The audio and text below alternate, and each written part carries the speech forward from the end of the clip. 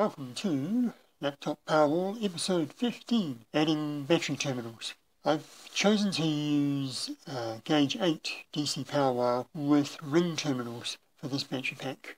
My typical load is going to be around 20 amps, so these should be fine. I might add some Anderson connectors at a later stage. The 8 gauge wire is connected to the group of cells via 3 7mm wide battery strips.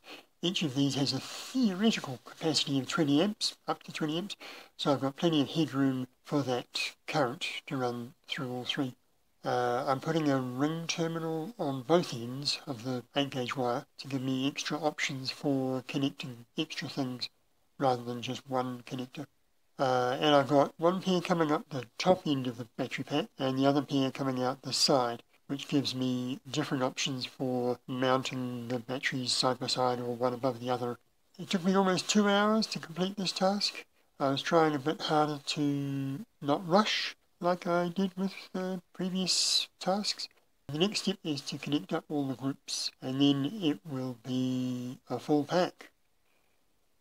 Until then, thanks for watching and feel free to leave a comment. See ya!